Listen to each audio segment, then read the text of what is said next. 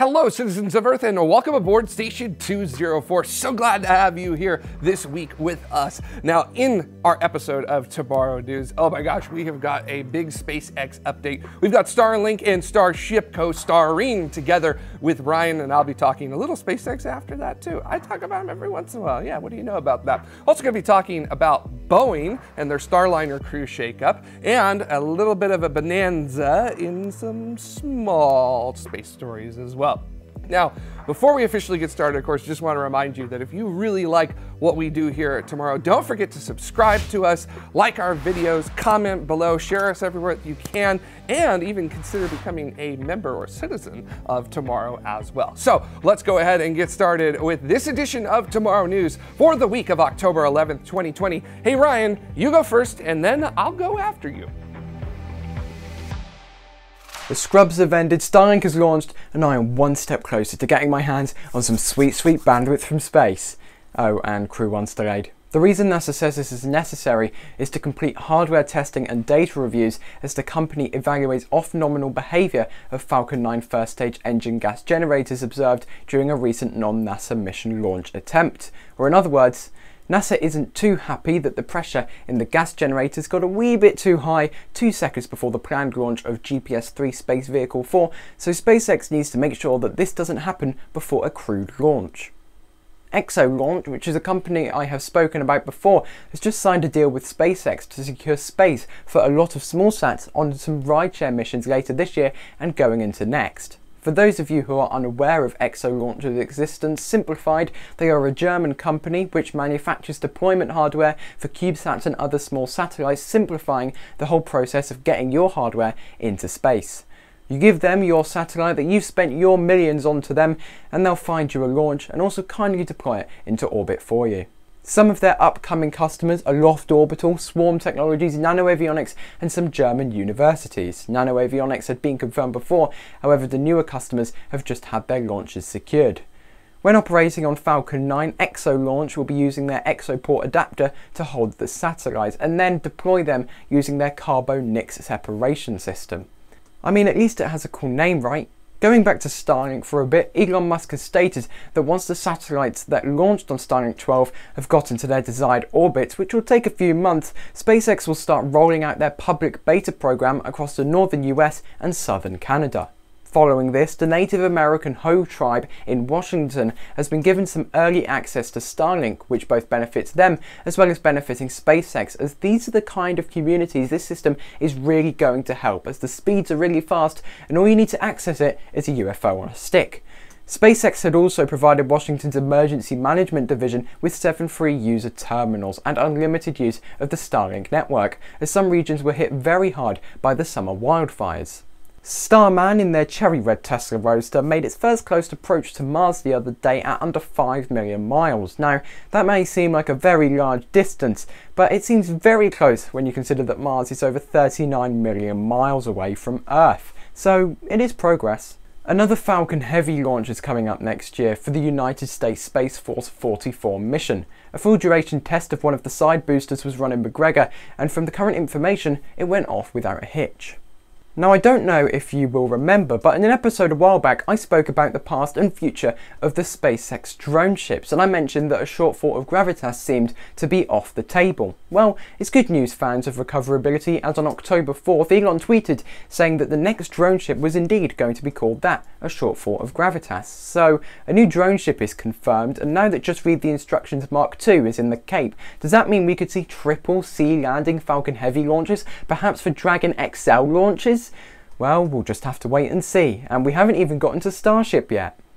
SN8 has passed its cryogenic proof test, and it has been readied up for its 3 Raptor engines, which will be used for that massive hop that is upcoming in the next few weeks. Along with this, some currently unknown parts have also arrived in Boca Chica, and one of the nose cones sitting around on site has sadly been scrapped. They wouldn't have done this if they didn't have a good reason, however, so something must have been wrong. Now, there also have been some interesting developments with the folks down at the end of the 91 freeway, such as SpaceX's protest of the United States Air Force's 2018 Launch Service Agreement contracts. In late 2018, the U.S. Air Force handed out 3 of those launch service agreements. They went to United Launch Alliance, Blue Origin, and Northrop Grumman. And SpaceX filed a protest against them, arguing that they gave an unfair advantage to those companies by keeping SpaceX out. The U.S. Air Force's reasoning for the exclusion of SpaceX's Super Heavy Starship proposal, well, they deemed it too risky and expensive. What? What's that supposed to mean? Isn't Super Heavy Starship the low-cost, low-complexity future of spaceflight? Well, yes and no. The present design of Super Heavy Starship checks all of those boxes with its stainless steel design, but proposals for the protested launch service agreements were drafted in 2017 and then delivered in 2018, and that's when the primary design was still of the carbon composite flavor, which is relatively unproven on a vehicle of this scale, so suddenly the Air Force's hesitation makes sense. However, the U.S. Air Force and SpaceX are not folding their arms and turning their backs on each other. No, the U.S. Air Force has money, and SpaceX has a potential cargo vehicle. Hints in 2018 were dropped about the U.S. Air Force using SpaceX rockets for rapid cargo transport, and last year we heard from Gwen Shotwell, SpaceX's president and chief operating officer, that SpaceX was in talks with the United States Army for potential point-to-point transport using Starship vehicles. But consider that interest officially official, as the United States Transportation Command has signed a research and development agreement with SpaceX and Exploration Architecture Corporation to detail concepts for rapid transportation via space. And as you can imagine, the ability to transport up to 70 tons of cargo anywhere on the planet in less than 45 minutes, that is pretty appealing. It's not just purely for military purposes either. Here in the United States, we have something called the Civil Reserve Air Fleet, and that's a program in which civilian airlines set aside a number of their aircraft that they can commit to call up and help the Department of Defense for airlift capability during major national emergencies, which SpaceX's Starship could be incredibly beneficial in that role as well.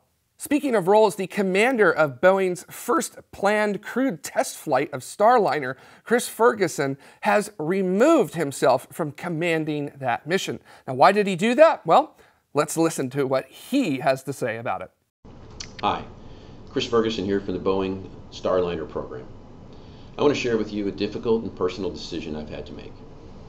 I have chosen to step aside as the commander of the crew flight test scheduled for next year.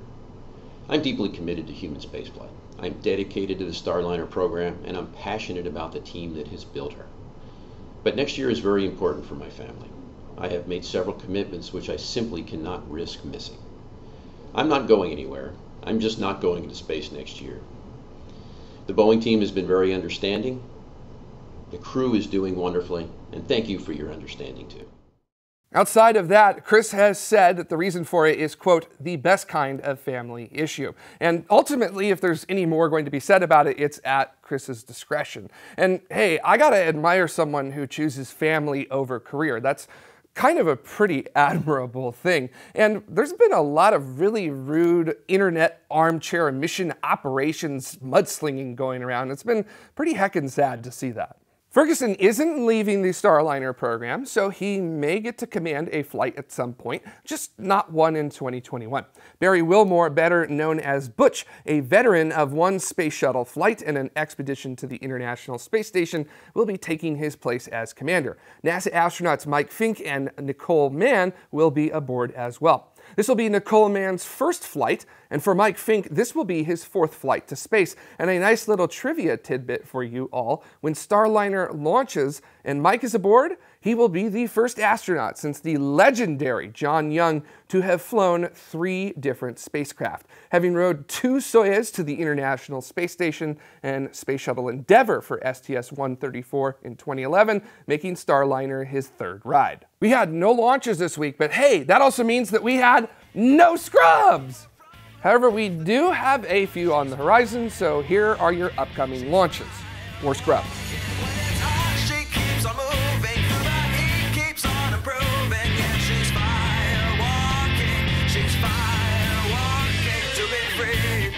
You know what time it is? I know what time it is. It's time for another Jared's Yeehaw Spaceflight Get Down on It Bonanza really long title because we got these stories to talk about. The James Webb Space Telescope has completed testing to assure that it will handle the expected noises, shakes, and vibrations of launch on an Ariane 5 next year. Individual components have been tested by themselves before, but this series of tests was with the entire fully assembled JW. That was subjected to 140 decibels of noise in an acoustic test chamber and then placed on a vibration table to shake the space telescope in a manner similar to what it'll experience on the Ariane 5 launch. And initial data from Northrop Grumman and NASA is looking pretty positive. More tests lay ahead in JW's future, but it looks like the telescope that ate the budget is finally in the closing stages of its meal on the ground.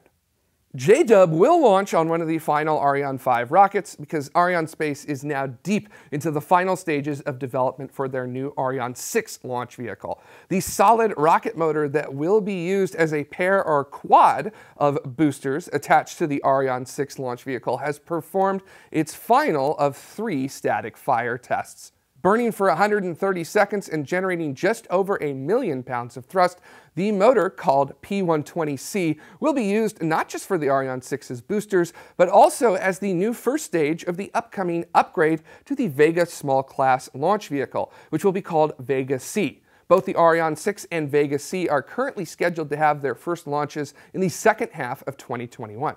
The United Arab Emirates is developing a small rover to send to the moon in 2024. The rover will carry several instruments to study the lunar surface.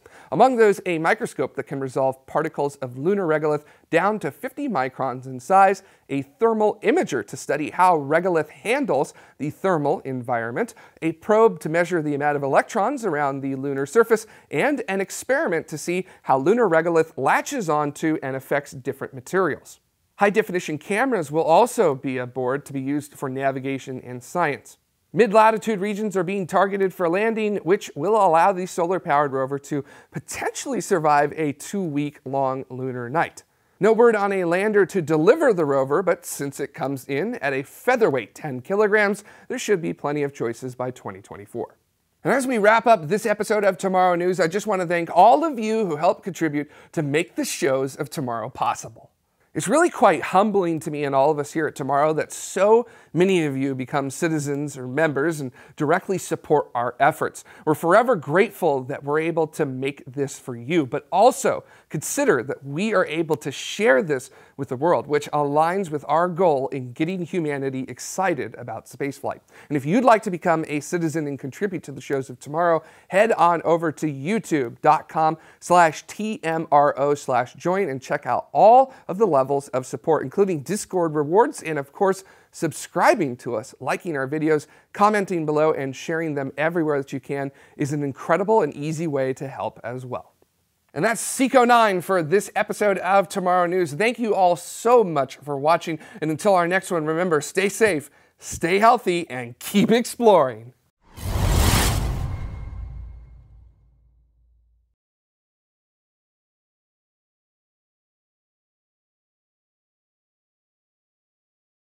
In size, a thermal imager to study how regolith handles. What in hell?